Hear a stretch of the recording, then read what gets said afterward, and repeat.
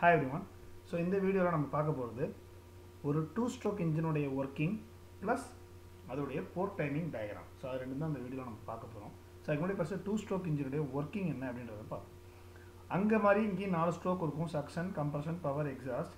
ஆனால் அந்த 4மே சக்ஷனும் கம்ப்ரஷனும் ஒரே டைம்லையும் பவர் எக்ஸாஸ்ட்டும் ஒரே டைம்லையும் நடந்துடும். ரைட்.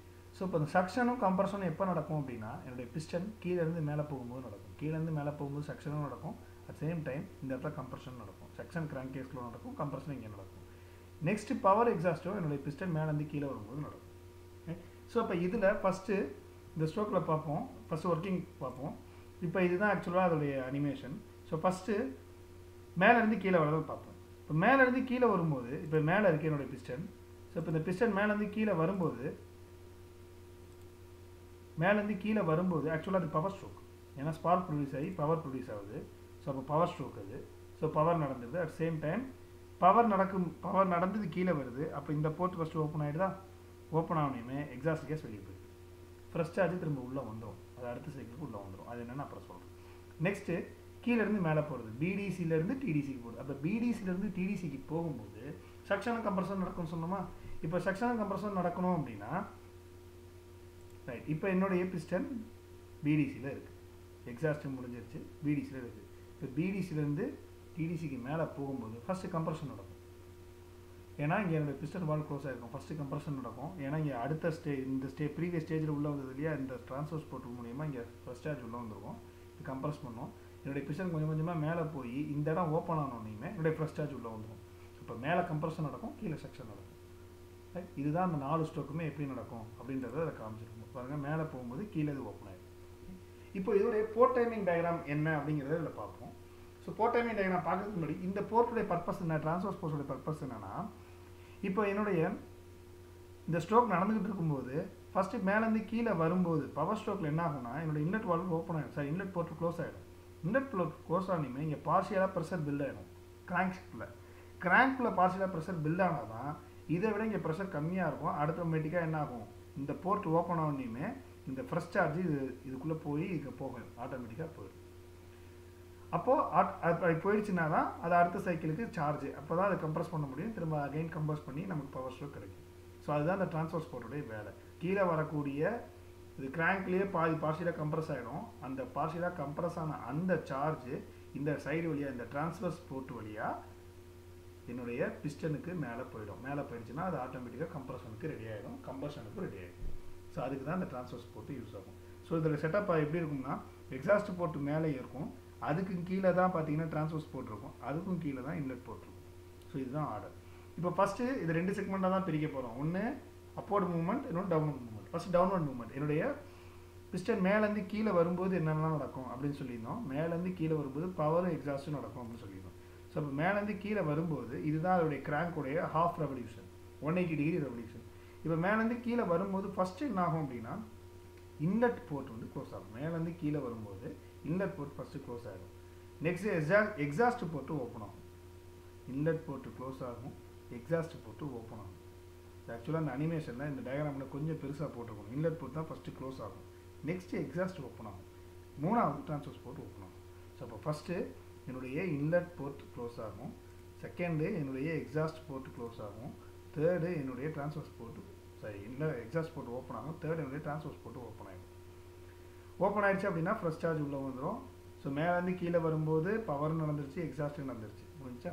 இப்போ நெக்ஸ்ட்டு எந்த போர்ட்டு லாஸ்ட்டாக ஓப்பன் ஆச்சோ அதான் ஃபஸ்ட்டு க்ளோஸ் ஆகும். நல்லா பாருங்கள், இப்போ இந்த இடத்துல என்னுடைய பிஸ்டன் கீழேருந்து மேலே போகும்போது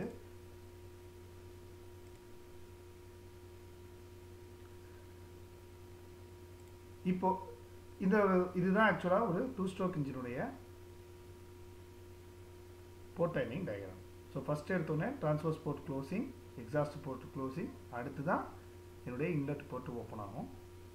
ஃபஸ்ட்டு ட்ரான்ஸ்ஃபர் போர்ட் க்ளோஸ் ஆகுதா, அதோட கண்டினியூஸாக எக்ஸாஸ்ட் போர்ட் க்ளோஸ் ஆகிடும். ஸோ 2 க்ளோஸ் ஆனதுக்கப்புறம் தான் இன்லெட் போர்ட் க்ளோஸ் ஆகும். ஸோ இதுதான் ஒரு 2-ஸ்ட்ரோக் இன்ஜினுடைய போர்ட் டைமிங் டயக்ராம். இப்போ இதில் இந்த ப்ராசஸ் இருக்குது பாருங்கள். இந்த இடத்துல ஃப்ரெஷ் சார்ஜ் உள்ளே வருது. ஃப்ரெஷ் சார்ஜ் உள்ளே வந்த உடனேயுமே பார்த்தீங்கன்னா என்னுடைய எக்ஸாஸ்ட் வெளியே போயிடும். ஸோ ஃப்ரெஷ் சார்ஜ் உள்ளே வந்த உடனேயுமே என்னுடைய எக்ஸாஸ்ட் வெளில போயிடும். ஸோ இந்த ப்ராசஸ்க்கு பேர் scavenging, the process of removal of burned gases by using fresh charge. So இப்போ ஃப்ரெஷ் சார்ஜ் உள்ளே வருது. இந்த ஃப்ரெஷ் சார்ஜ் உள்ளே வரும்போது அந்த ஃப்ரெஷ் சார்ஜோடைய ப்ரெஷர் அதிகமாக இருக்கும். ஏன்னா இங்கே பார்ஷியல் கம்ப்ரஸ் ஆகிடுச்சு. இது வந்து எக்ஸ்பேண்ட் ஆகிடுச்சு. அதனால் கண்டிப்பாக ப்ரெஷர் கம்மியாக இருக்கும். ஸோ எக்ஸ்பேண்ட் ஆனது வெளியே போக ட்ரை பண்ணும். இது கம்ப்ரஸ் ஆனது உள்ளே வரும்போது அதை பிடிச்சி வெளியே தள்ளி விட்டுரும். அதான் process of removal of burned gas by using fresh charge. So அதான் ஸ்கேவெஞ்சிங் அப்படின்னு சொல்லுவாங்க. இப்போ இந்த ஸ்கேவெஞ்சிங்கில் இன்னொரு லிமிட்டேஷன் என்ன, இல்லை டிஸ்அட்வான்டேஜ் என்னென்னா, இந்த ஃபர்ஸ்ட் சார்ஜும் சேர்ந்து கொஞ்சம் அமௌண்ட் வெளியே போயிடும். ஸோ அதனால தான் பார்த்தீங்கன்னா 2 ஸ்ட்ரோக் இன்ஜினில் பெரிய லெவலில் நமக்கு மைலேஜ் தராது. அதாவது ஃபியூல் கன்சம்ஷன் அதிகமாக இருக்கும். ஃபியூல் கன்சம்ஷன் அதிகமாக இருக்கும்னா, இப்போ உங்களுக்கு வந்து இந்த மாதிரி ஃப்ரெஷ் சார்ஜும் சேர்ந்து வெளியே போகும்போது எரியாமையே சில ஃபியூல்ஸ் வெளியே போயிடுது. அப்போ ஆட்டோமேட்டிக்காக ஃபியூல் கன்சம்ஷன் அதிகமாக இருக்கும் கம்பேர் வித் 4 ஸ்ட்ரோக். ஸோ அதனால தான் இதில் வந்து பார்த்தீங்கன்னா அந்த மைலேஜ் இஷ்யூஸ் இருக்கும் 2 ஸ்ட்ரோக்கில். பட் பவர் ப்ரொடக்ஷன் நல்லாவே இருக்கும். ஸோ இதுதான் ஒரு 2 stroke இன்ஜினுடைய board timing diagram with along with it's working. இப்போ இதில் வந்து ஆக்சுவல் தியரிட்டிக்கல் அப்படிலாம் கிடையாது. ஏன்னா இதில் வந்து பெரிய சேஞ்ச் கிடையாது. இதுனா வால்வு கிடையாது, அதோட டைமிங்லாம் கிடையாது. போர்ட்டு எப்போ ஓப்பன் ஆகும், எக்ஸாஸ்ட் டைமில் இது இப்போ எக்ஸாஸ்ட் போர்ட் எப்போ ஓப்பன் ஆகும், ட்ரான்ஸ்வர்ஸ் எப்போ ஓப்பன் ஆகும், இன்லெட் எப்போ ஓப்பன் ஆகும், க்ளோஸ் ஆகும். ஸோ இது மட்டும்தான். ஸோ அதோடைய இது வந்து எதுவுமே நம்ம தனி மெக்கானிசம் கிடையாது. ஒன்லி இந்த என்னுடைய பிஸ்டன் வால்வும் சிலிண்டர் வால்வுமே கரெக்டாக அந்த பிஸ்டன் வாலே என்ன பண்ணிக்கணும்னா அந்த போர்ட்டை டைமிங்க்கு ஓப்பன் பண்ணி க்ளோஸ் பண்ணிக்கணும். அதுக்கு தகுந்த மாதிரி தான் நம்ம டிசைன் பண்ணியிருப்போம். ஸோ அதுதான் board timing diagram. So petrol இன்ஜினாக இருந்ததுன்னா இந்த இடத்துல டிடிசினா நம்ம ஸ்பார்க் ப்ளக் வச்சுருப்போம். ஃபாரஸ் டீசல் இன்ஜினாக இருந்தது அப்படின்னா ஸ்பார்க் ப்ளக்கில் ரீப்ளேஸ் பண்ணிவிட்டு நம்ம வந்து ஃபியூல் இன்ஜெக்டர் வச்சுருப்போம். ஸோ ஃபியூல் இன்ஜெக்டர்ன்றது எக்ஸாக்டாக டிடிசியில் இல்லாமல் சம்வேர் அட்வான்ஸாக ஆரம்பித்து சம்வேர் அதுக்கப்புறம் பியாண்ட்னா க்ளோஸ் பண்ணுவாங்க. ஸோ இதுதான் டீசலுக்கும் பெட்ரோலுக்குள்ள டிஃப்ரென்ஸ். அதே மாதிரி இந்த வால் டைமிங் டயக்ராமாக இருந்தாலும் சரி, போர்ட் டைமிங் டயக்ராமாக இருந்தாலும் சரி, ஓப்பனிங் க்ளோசிங் எப்படி கன்சிடர் பண்ணணும்னா, ஸ்லைட் ஓப்பன் ஆகிடுச்சுனாலே இது ஓப்பன், ஃபுல்லாக க்ளோஸ் ஆனால் தான் அது க்ளோஸ். இப்போ பார்த்தீங்கன்னா இந்த வால்வு பாருங்கள், இந்த டிரான்ஸ்வர்ஸ் போர்ட்டே நம்ம கணக்கு எடுத்துக்குவோம். இந்த டிரான்ஸ்வர்ஸ் போர்ட்டை இது இன்னும் ஃபுல்லாக க்ளோஸ் ஆகலை, இப்போ தான் க்ளோஸ் ஆகிருக்கு. ஸோ இது ஃபுல் க்ளோஸ். அதே மாதிரி ஸ்லைட் ஓப்பன் ஆகிடுச்சினாலே அதை வந்து நம்ம ஓப்பனிங் தான் சொல்லுவோம். இது மாதிரி ஸ்லைட் ஓப்பன் ஆகிடுச்சினாலே இந்த சார்ஜ் உள்ளே வர ஆரம்பிச்சிடும், அதை நம்ம ஓப்பன் தான் சொல்லுவோம். ஸோ அதுதான் கால்குலேட் பண்ணி தான் இதோட ஆங்கிள்னு நம்ம போடணும். ஸோ இதுதான் ஒரு theoretical as well as actual board timing diagram for 2 stroke petrol இன்ஜினும் வச்சுக்கலாம், டீசல் இன்ஜினும் வச்சுக்கலாம். தேங்க்யூ.